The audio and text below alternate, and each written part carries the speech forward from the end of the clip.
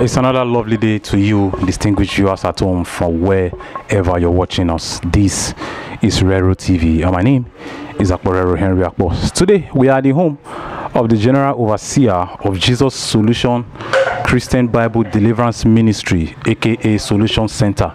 We're talking about none other than Bishop Prophet Kingsley Majemite. Bishop, now let's digress a little to Delta State now. We saw the trending news that the Delta State Governor, His Excellency Senator Ifeanyi Okowa, is has actually presented a bill for 150 billion naira loan, which has been approved by the House of Assembly. Now, the argument is that the loan is going to be used to pay pensioners, you know, and service some projects. What's your thought on this, sir? This is a very big question this morning. I want to thank the SLSs, Dr. Ifeanyi Okowa.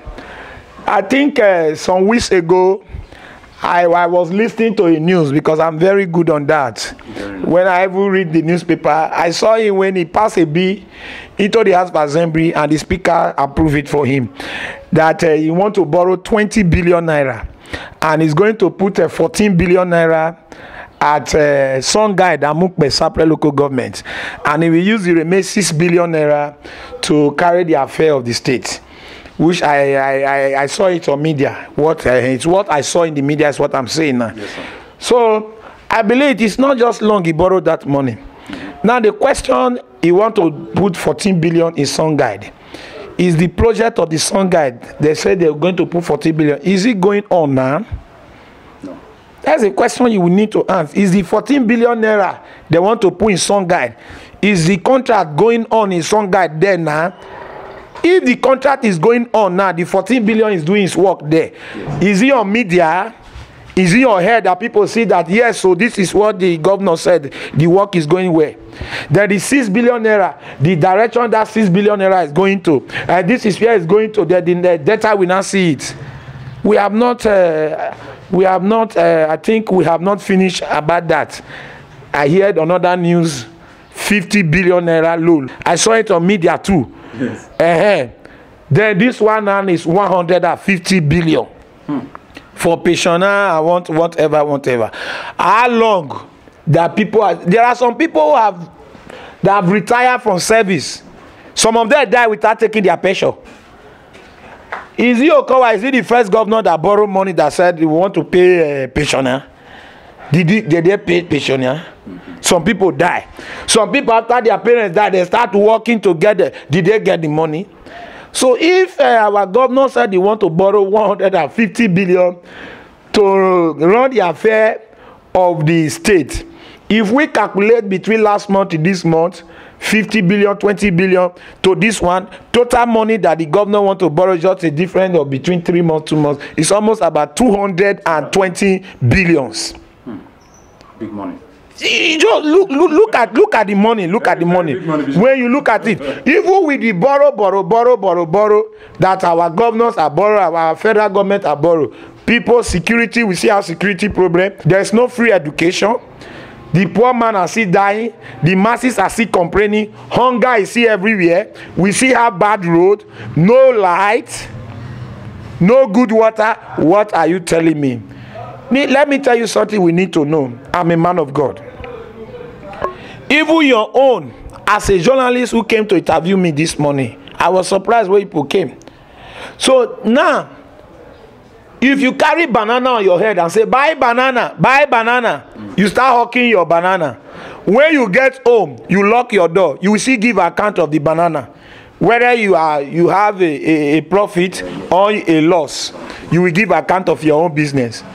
Then to God, to the face of God, every good seed you sow in this earth, you will give account when you meet God. The bad seed you sow, you will give account when you meet God. Those who in political system, those who are appointed, I know on this bill, those who they gave appointment to, they can't speak on this matter. The people who are eating under the government cannot speak on this matter. It is a common man like us who are not eating under government, who they don't give appointment, that we can equally stand to say something when we see the error. But we should know that the EFCC They are on the high throne watching. Nigerians are looking. All the load that governors of different states are taking, Nigerians are just keeping quiet. States are just keeping quiet. You know what happened in Anambra State? When the governor of Anambra State, the former governor of Anambra State, when he hand over to the new governor, the next day he go to airport, he want to fly. What happened to him? EFCC grabbed him. But when he was on seat, he think he's the owner of the state. He borrowed money, borrowed billion. But when he left seat, EFCC came from him. The state begin to put up petition against him. So our governor should wise. He should take lesson of what happened in Anambra. Anambra is just a boundary between Delta. Yes. He should take lesson between what happened in Anambra. Because all the billion, Delta state, they hold their pen. People who does not belong to PDP political forum, they hold their pen.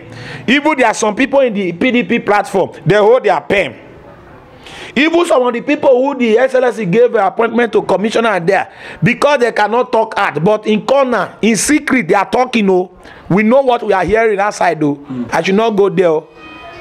So the same people when you are dancing, people will be clapping with you. Say the dance sweet. When you fall, these are the same people who will still laugh at you. Our former governor of this state, Ibori, when he went to jail in outside country, no any of the commissioner they jailed with him, no any of the permanent secretary, on the chief of staff, on the deputy governor, or the speaker they jailed with him. Yes. They jailed him alone. All because they said money laundering, mismanagement of the state. Yeah, but the question is he only Ibori that really eats all those money they are counted on his head? Are they the people who is the executive we have, commissioner, minister, what is it called, chief of staff, deputy governor, and here and there, PA, SA, are they not really involved? But who served the punishment alone? It is Bori. So our government should take lesson from that. We have oil, we have mineral resources in the state. We have a different company in this state. We have a private section company in this state. They are paying tax to the government. So with all those money they are realizing from oil company here, there, what are they using there for? And even a 13% derivation, we also receive one of the highest allocation. Allocation. So now, I even say the allocation that the federal government is bringing to the state every month. Where is those money going? Yes. Can't we use those money to do what we do in the state without going to borrow, without going to take load? Where are we taking the load for? We are taking all this load for the next governor that is coming. When the next governor comes, we say, the former governor has borrowed everywhere, so there's no money to work. That one we continue to borrow again. We start owing debt for our next generation come. Everybody will give account. All what I just have to say, the EFCC, they are somewhere watching. They are sitting watching what is happening in the state. They are somewhere watching what is happening in various states. Even the load that President Buhari is taking, everybody is watching. We are seeing what the economic officer will do after the administration of President Buhari. Even after the administration of every other governor in the state who take load, and what they take the load for does not work out, then you will give account of it. I will not say more than that. All what I will say, the SLC should use the sense. I'm not against the loan it take, or that I'm promoting the loan. I'm not saying that the SLC do wrong by him to say he need the loan of 150 billion. Then I'm not saying that he do right by taking the loan. Only God knows where that loan is going for. And I'm not God to judge. I am not the EFCC who is going to come and interview anybody. I want to wish my humble son, the first youth president in my ministry. I thank God that God have added to his years today. And I'm sending my birthday message to him that in these days, on this very day of his birthday, I pray that the Lord will increase him, the Lord will guide and strengthen him, will protect him. What his father and his mother could not achieve on earth, he will achieve it. He will live long more than everybody in his family. I pray for him that the Lord will prosper the works of his hand, and his business will continue to excel. those that are against him will go down before him.